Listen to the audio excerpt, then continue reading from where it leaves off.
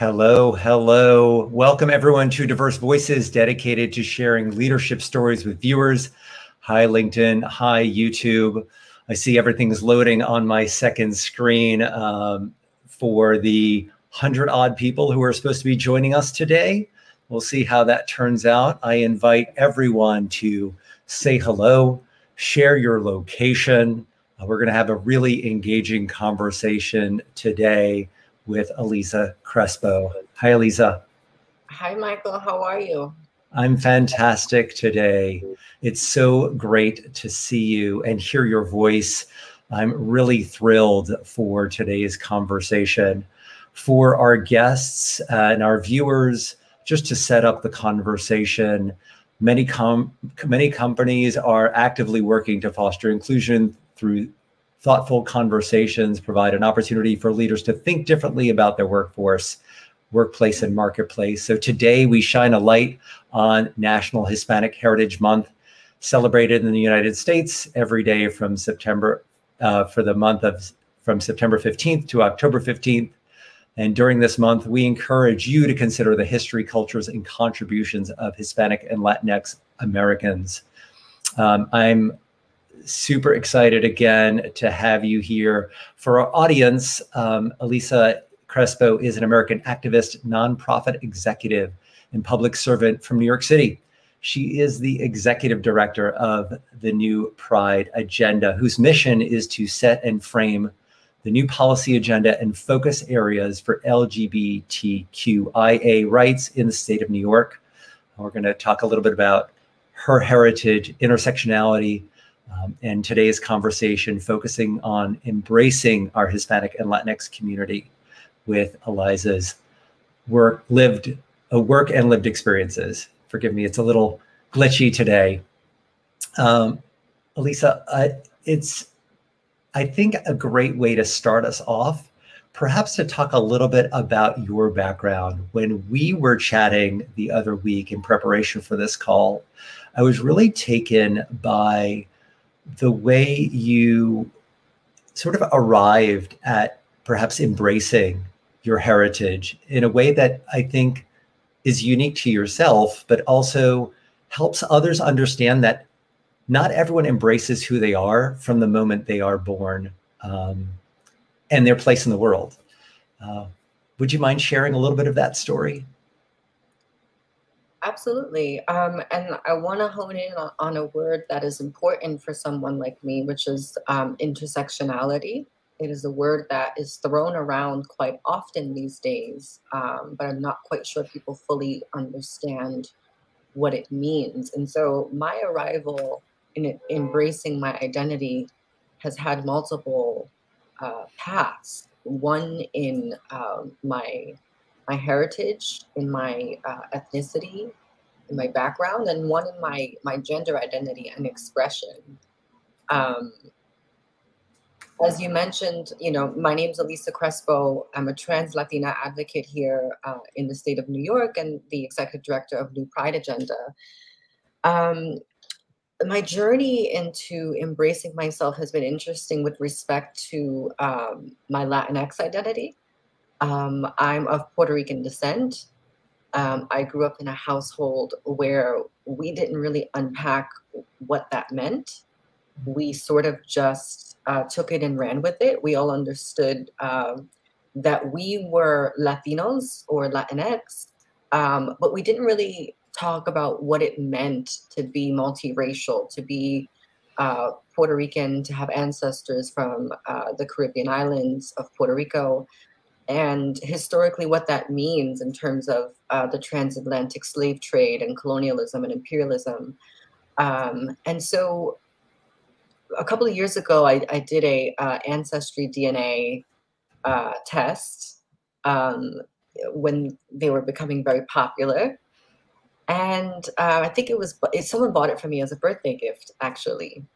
And so I did it and I sent it in, and then the results came back, and I had always known that my DNA was going to come back a percentage indigenous, a percentage European, and a percentage of African. But But when I had gotten the results of it, a plurality of my DNA was from Southern Europe, from the Iberian Peninsula, which would be modern day Spain or Portugal. And for me, it was a moment of identity crisis, to have to understand that a large part of my DNA came from the colonizer of the island in which my ancestors came from, which is Puerto Rico. And it was a struggle for me. I was a college student. I was learning a lot about, liberal politics and about race relations and all of these things that you learn once you become a young adult and you attend a university. And it was, admittedly, it was challenging for me to accept that. I had wanted the breakup to be, the numbers to be different, but ultimately had to learn that I couldn't control the history of this world, and of what had gone on many years ago. But it's an interesting thing, I would say, just to bring it all home for people of who come from Latin America, who come from the Caribbean, who are historically multiracial, to understand who they really are and what that really means, and how to connect to it in a meaningful and in a deep way. I really appreciate the way you've shared that journey and that sense of self-discovery and the conflict that you may have felt as you were figuring out that in some ways you're not just one person, you don't just fit in one box. Mm-hmm. And I've often found it intriguing when others may celebrate, for example, their Italian heritage, as if they're one, like as if their heritage is pure, when that is not often the case. I mean, if we look back, there's this web that is weaved behind us and creates us.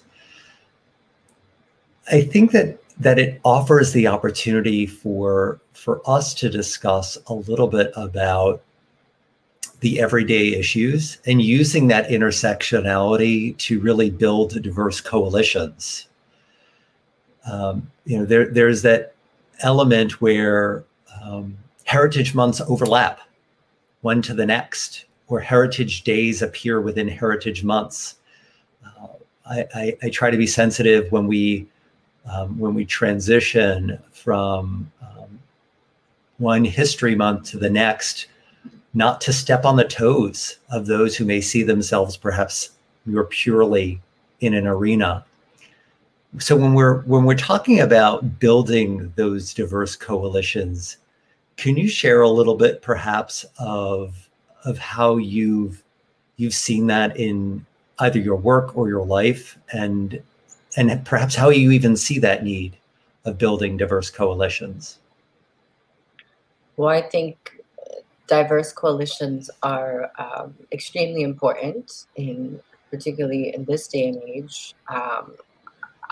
What comes to my mind is advocacy, which is the world that I'm in. And the LGBTQ community is a small community. And when you break it down even further, the transgender community is an even smaller community. And so often I find that we have to have real co-conspirators and allies in the work that we do to help us move ahead. It's a numbers game at the end of the day. And I think that with respect to advocacy, diverse coalitions are important. We have to understand that there is overlap in our struggles, right? The struggle for civil rights in the African American community has a lot of overlap with the struggle for human rights with the LGBTQ community. These days, when we talk about reproductive rights, we talk about it in a more inclusive way, understanding that even trans men have abortions sometimes. And so I think moving into 2022, we are understanding that the importance of diverse and broad coalitions, because no one wins by themselves. And it's important to have large coalitions to be able to move the ball and to make progress on some of these larger issues that we face on a societal level. Yeah, there's an element of my own collective memory that pops up as you expressed the idea of civil rights and how we can all work together. My background is I'm of the Jewish faith, and my ancestors came to this country in the early 1900s. But when the civil rights era really started to take hold, when I look back on history, I'm often impressed by those of us who have a heritage of, in essence, being part of the slave trade, though mine was centuries before, and how so many of those with Jewish faith traveled to the southern states and really tried to be part of the civil rights movement, to offer their support, their voice, their power, whatever it may have looked like at the time. And it strikes me that the heritage each of us has offers us a way in to seeing how we relate to others. There's this belief that you're different from me because of whatever background you may have that's not of my own. But I think there's something so powerful about looking for that common ground, and that acceptance of plurality can really shape us when we understand it, as you've started to discover, as you understood your DNA a little bit more. Is there a way in which the plurality of your heritage is really framing your identity, especially as we step into this exciting month for Hispanic Heritage Month? Well, I grew up in a strong household full of strong women who were independent and who were shaped who I am and the woman I became today. And so in the Puerto Rican household and in our customs and traditions, it's quite normal for at least in these last couple of generations, for women to be strong-minded and to be independent and to make decisions for themselves and to not be codependent upon anyone. And so I think that had everything to do with my identity and my heritage. And so I owe everything to people like my mother and my godmothers and my aunts and my sisters, even though they were working class and working poor and struggling, made it look easy, always provided for us in a way that sort of fight and struggle came from the decades and the centuries of what it meant for Puerto Rican women to be struggling before we had came to the mainland, when Puerto Rican people were, for all intents and purposes, mainly inhabiting the island before we had this exodus in the early 1900s and then the 1950s. All of that is deep rooted and comes with us from being in the Latin American culture that exists in the Caribbean, and the struggle for women's rights. And so, I use the word Latinx or Latino or Latina. It's a more, I would say, authentic word. I think that you'll find, though, that the Latinx community, which is something else I think is important to discuss here, is in no way, shape, or form a monolith. In many respects, the same as is true for the LGBTQ community. We have lots of disagreements amongst both of those communities. And so I like to use the word Latino or Latinx. Hispanic is more of a word for me personally that stems more from it just feels very sort of colonial or forced upon the Latino community. It's a word that I don't think we had any say or control of creating and coming about. It's a little antiquated, if, to say the least. And so, yeah. I really appreciate, and I don't think of the Latino community as a monolith, but I really appreciate that for some, using the word Hispanic is perhaps thrust upon, even though it is recognized, and that is the term for the month we are entering today. Correct. But I think it becomes something that those of us who are not of, or don't recognize that aspect of heritage, if we don't think it's, because I don't think that's part of, I don't know of anyone in my family tree that identifies in that way. We're, for the most part, Eastern European. I'd have to look much deeper, as you did, to understand where we intersect potentially with the Latino community. And you would find a lot of people who are, a lot of people who are of Latinx descent who are comfortable with the word Hispanic. And then you would also find some who are not. And so it just goes back to what I was saying about the Latinx community not being a monolith. And I also think of politically how we are not a monolith. Politically, the Latinx community is very broken up into different viewpoints. You have a sort of a generational divide. You have a faith-based divide, an older generation that is very deep into their religious belief and tends to be more socially conservative on issues of abortion and gay rights. And then you have a younger and progressive Latinx group of people who tend to be less, practice religion less than, say,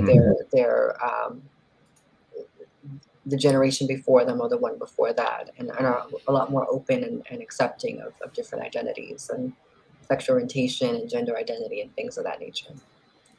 Yeah, it's very fascinating how, in many ways, thanks to social media and the increase in movement of populations as the 20th century and transition to the 21st century, how the younger generations, whatever we may describe as younger compared to whomever is older, are a bit used to and open to those that are different from themselves, because they now get to experience those individuals and those worlds that they may not have had exposure to, perhaps when people were less traveled or were exposed to a limited worldview.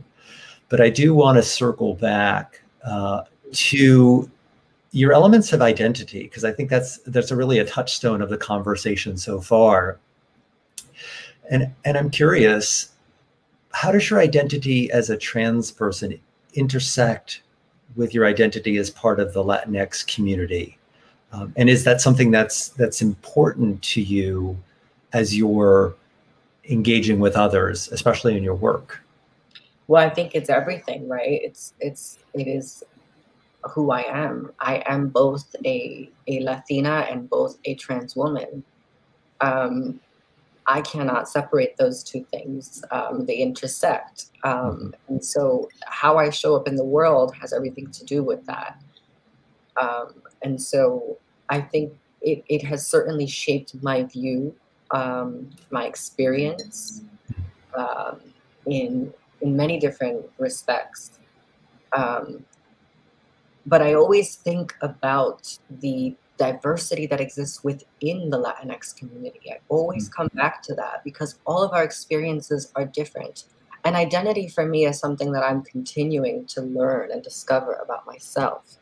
But I always think about how how diverse we are in the Latinx community. You know, we come in all different colors and shapes and sizes, and many people from all different heritages come in different colors and shapes and sizes. I mean, it's true across the board. But when we speak about race, we speak about it in a very black and white uh, point of view, right? Where what we understand that to mean colloquially in the modern era or day, you know, is where I think Latinx people are unique in that the majority of people who understand themselves to be white show up and present and look a certain way, Mhm. right? With respect to their phenotypes, and it's the same for people who consider themselves to be black. But when we talk about Latinx people and Latinos, we're talking about people who struggle to understand how they identify. Do they identify as white? Do they identify as black? Um, what does that mean to be Latinx? Is something that even till this day, I am admittedly still learning and figuring out. Um, is it about skin color? Is it what is it really about? And so, and then uh, all of this boils down to the fact that much of this is a social construct that we have decided is factual, and we operate in a world whereas as if race really does exist, because it does shape our experiences, our identities, our skin colors, our socioeconomic status. All of these things really do shape how we move around and operate in this world, with the understanding of these social norms and constructs have been created and are so steep and entrenched in who we are, um, as a country and as a world. Yeah, in the way in which you brought that up, I think about the polarization that comes from seeing I'm part of something, you're not part of something, whatever that construct may look like. And for me, what ties the Latino community together is simply, in essence, a connection to Latin America, as it was known in geopolitical forces. But there's always, for me, this aspect of like being part of a team, which can be interesting. It can give an individual a sense of belonging, but it also can create those who are not. And in its simplest terms, I think of it like a sports team. Well, you know, sure, you root for the home team, but there's also something sad about wanting the defeat of others. And when you carry that idea of conflict over in a sense of race or geopolitical construct, it can be very dangerous, because what happens if we all find ways to work together for the betterment of society? Well, of course, that brings up the idea of a shared worldview, which we obviously know not everyone sees the world the same way. And that can be, it can create a lot of barriers. You started to express some of the barriers that you faced, but also ways in which you saw the women in your life as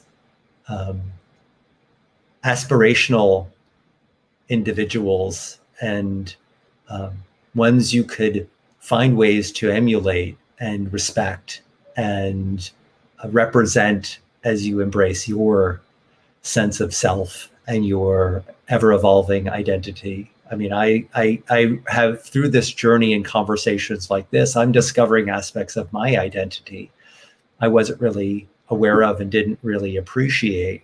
And sometimes we don't really have control over what we understand to be identity. Sometimes it's already defined for us. And so these are very complex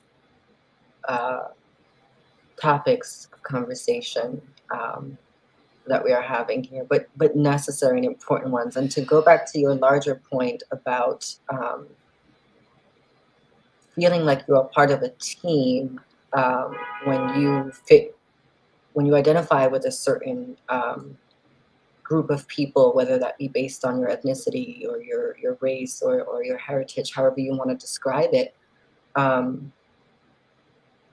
it does have benefits, but it also has, there are also some negative aspects too. And I think on a global and larger scale, there are problems that the world faces that we cannot solve if we continue to put ourselves in these boxes, or if we continue with this sort of obsession with our nationalities or our ethnicities, if you will. So I think that we have to come to an understanding as human beings. We have to see the ways in which we are more similar and connected to each other and united in order to tackle some of these larger problems that no one country can tackle on their own. Certainly. So there's so much in the way in which our leaders perhaps have guided us in a direction that doesn't benefit the masses in a way that truly benefits all. Resources are limited. People are not expendable. The lives they lead are really valuable. And I'm thinking of a bit of our previous conversation and the discussion around ways in which leaders can embrace the Latinx community during Hispanic Heritage Month.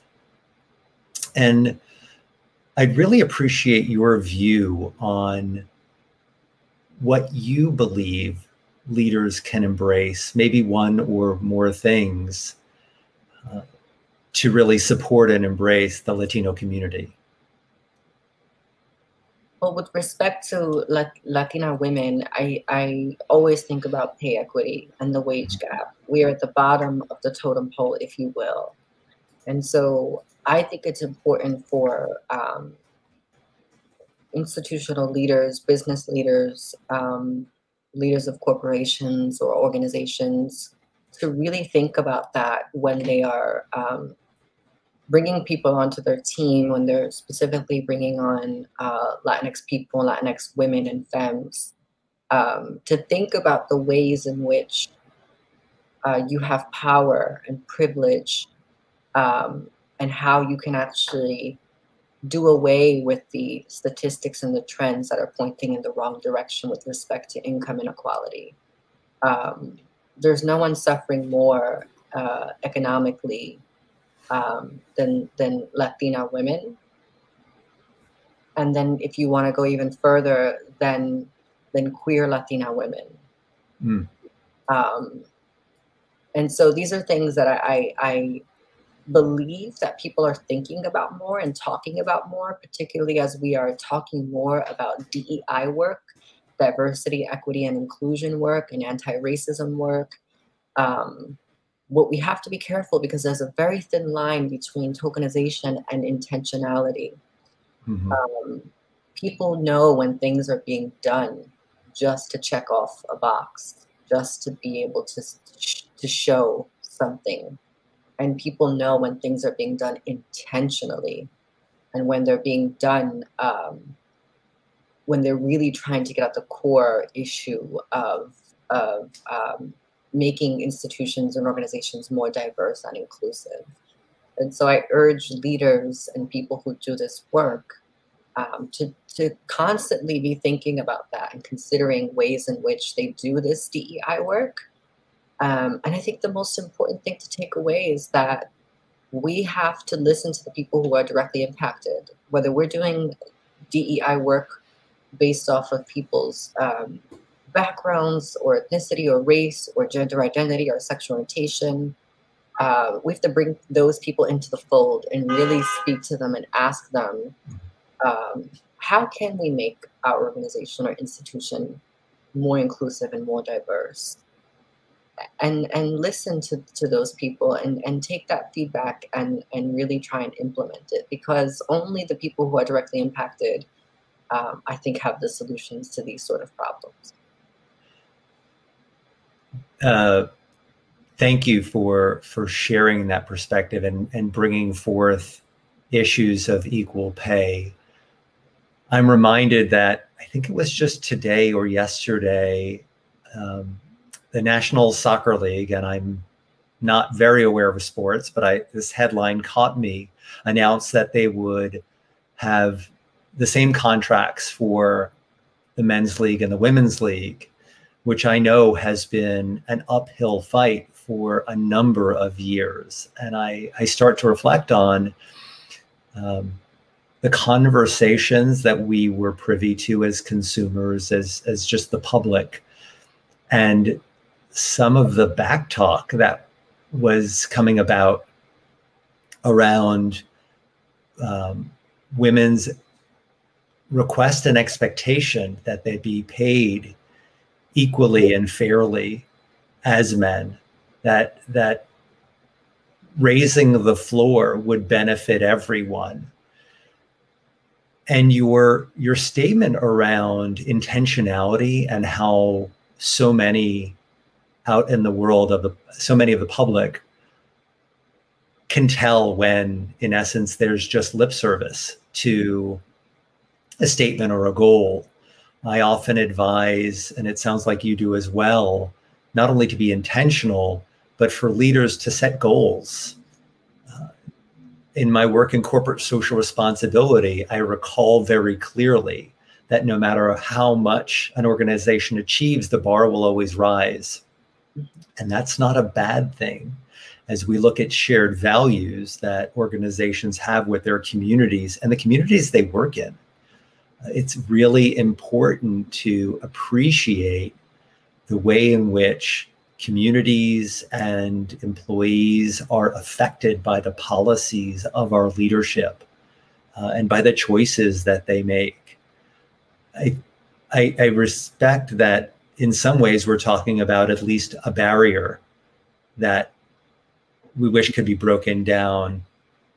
But if you have any other thoughts around another barrier that we could break down for the Latino community, I welcome that and would love to hear it.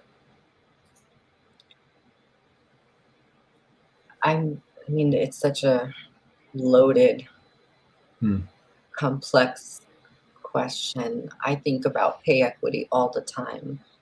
And I always come back to it. I also think about mentorship and promoting people, understanding that that work is also going to come with a responsibility on behalf of those who may have the access and the influence and the privilege to be willing to take people under your wing and open doors for them that otherwise would not have opened for marginalized communities, had someone that had the courage to say, you know what, I'm going to do something different this time.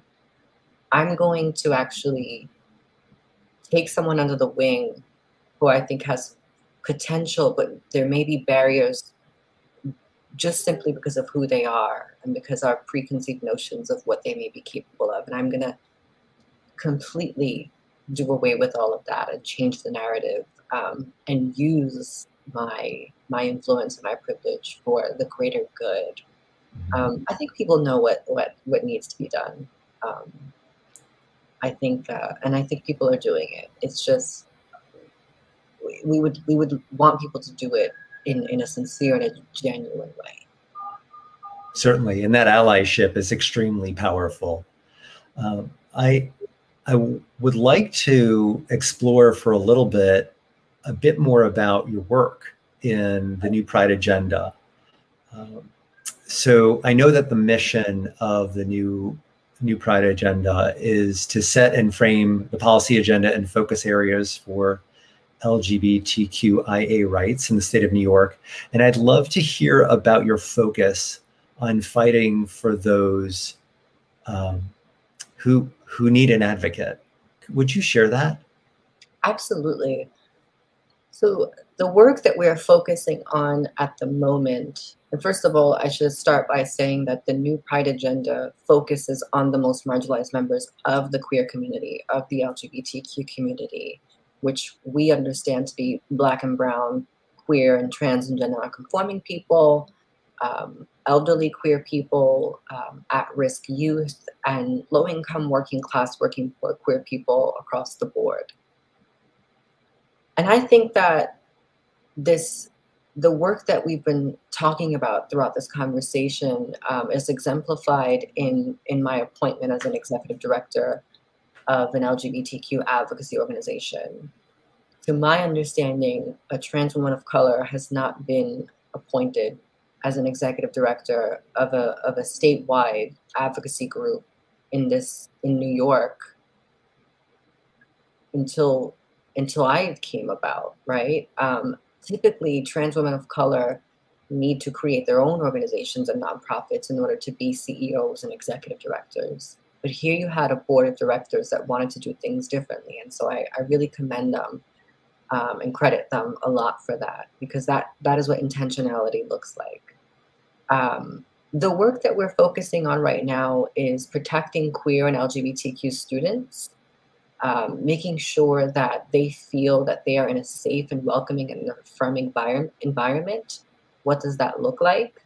How do we incorporate LGBTQ inclusive curriculum in our public schools so that young queer people can see themselves reflected in LGBTQ history and role models and iconic figures who have contributed to American history? So that's a lot of the work that we're doing. We're advocating for that on a local and a state level to make sure that that is mandated, although I don't like to use that word. But at the moment, LGBTQ inclusive curriculum is voluntary. So it's up to school districts and administrators to decide if they want to teach young people about LGBTQ history and curriculum. So we would like to see that be a standard across the board in our public schools in New York. We're also committed to decriminalizing sex work, which is a sometimes controversial topic depending on who you're talking to.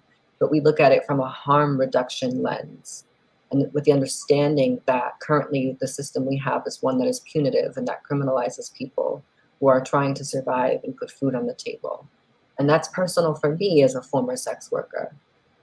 We are also focused on making sure that communities who are high risk have greater access to PrEP, a life-saving drug that can prevent people from becoming HIV positive, because we see discrepancies amongst and disparities among who are the people that are actually benefiting from and being educated about PrEP and PEP, I should add, because there are two. We are committed to ensuring that we advocate for incarcerated transgender people. We hear horror stories all the time about the treatment and placement of transgender people who are incarcerated. And we would like some standard across the board for all county jails and prisons in the state of New York. And we do a lot of public education and awareness, making sure we promote and show queer people in their best element. I come from the underground ballroom scene, is where I grew up, and there's an immense amount of untapped talent and creativity there. And so we want to make sure that people see all kinds of diverse queer people in New York and what we can bring to the table. And so we're doing a lot of advocacy with lawmakers and meeting with them and talking to them and sharing with them perspectives that perhaps they may not have heard from an establishment LGBTQ organization with different experiences. And so ultimately, as you mentioned, you shared the mission of the new Pride agenda. But when I think about it, 5 to 10 years from now, I would like the reputation of the new Pride agenda to be that we really did advocate for the most marginalized people in the LGBTQ community, and that we fought for economic justice. That is also a personal mission of mine, to make sure that we are improving the living conditions and the economic standards and the socioeconomic status of Black and brown queer people in New York City who are suffering from homelessness, unemployment, and lack of education. And so I look at that as the next frontier of LGBTQ rights in America and in New York. It's economic justice. We've done a lot of work around anti-discrimination We've done the bulk of the work was always about marriage equality. We've achieved that, but we have to think about what is left to do, and there really is a lot more work left to do, and that is what I see myself. One of my jobs is to make sure people understand that there really is a lot of work left to do for the LGBTQ community, even in a very progressive and wealthy state like New York. I really appreciate you sharing that journey. Your vulnerability is very powerful, and it caught me a little off guard, but in the best way. I recognize this is, yes, a one-on-one conversation, but also a public forum. And it's often taken for granted that, at least through my eyes, that when we support those that are the most marginalized, that we give them the we offer them, not give, economic security that they deserve so they can be comfortable existing beyond surviving. Right. That it is a reflection of who we claim to be, as we claim to be part of a great state, and some say the greatest country, though I think other countries do a darn good job of being the greatest versions of themselves. I think it speaks to what's allowed. I've often said the behavior that organizations, cultures, communities, leaders show in the darkest moments, that is who they are. That is reflective of their culture. Is not only, it's important to aspire, but knowing what happens day to day is paramount.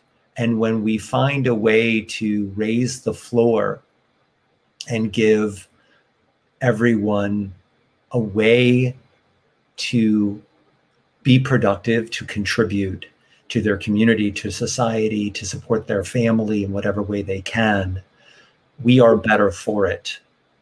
That when there's a disparity that's so vast, even in the state of New York, that offers a lot of strong social programs, we are worse for it.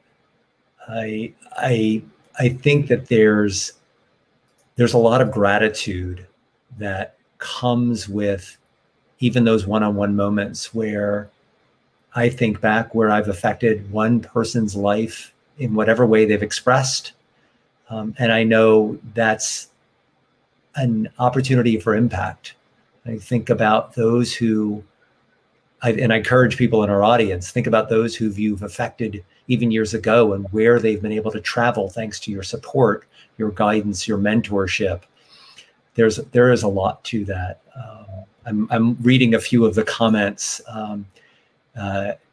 Even Angelica is pointing out that your vulnerability is extremely powerful and appreciated. There's something to that. So I want to give space to thank you. Hopefully Luz, I'm pronouncing your name correctly. Yep. Talked a little bit about raising the floor. As we part ways today, I am curious. You mentioned your hopes for 5 years from now with New Pride Agenda.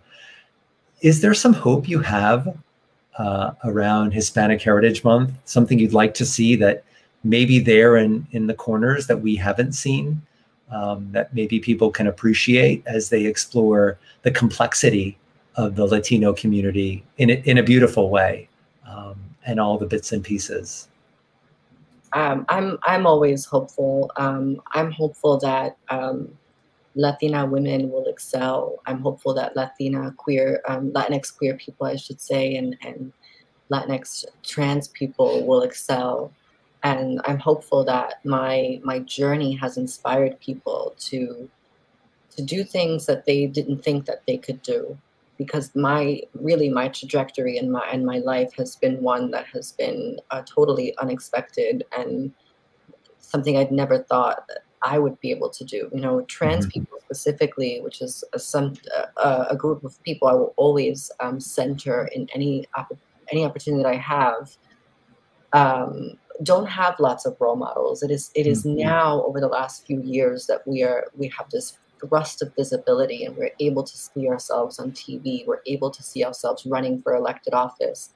We're able to see ourselves as nonprofit executives and not just someone that has been offered an entry-level position where your salary is one that you still have to struggle to get by and live paycheck to paycheck.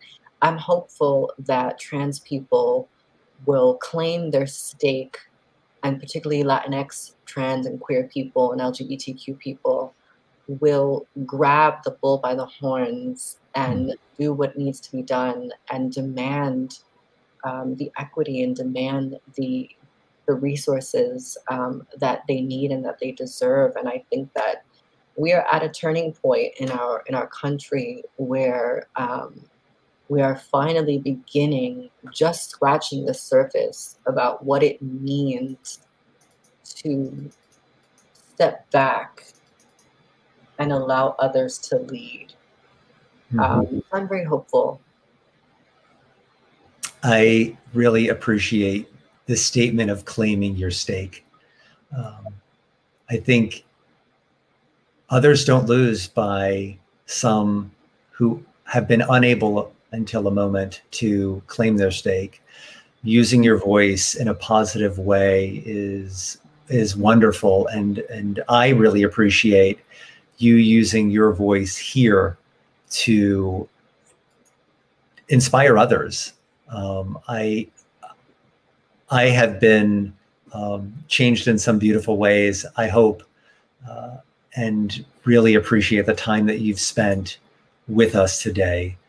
I look forward to our next conversation. I hope that this isn't a one and done, that we get opportunities, and I know our paths have crossed before this moment, and I look forward to the next time our paths cross again. So thank you. Well, thank you, Michael, so much for having me, and thank you for creating the platform to have these very important discussions, and I look forward to doing one of these again. I welcome that as well. All right. Be well, everyone, and thank you again, Eliza. Thank you. Bye-bye.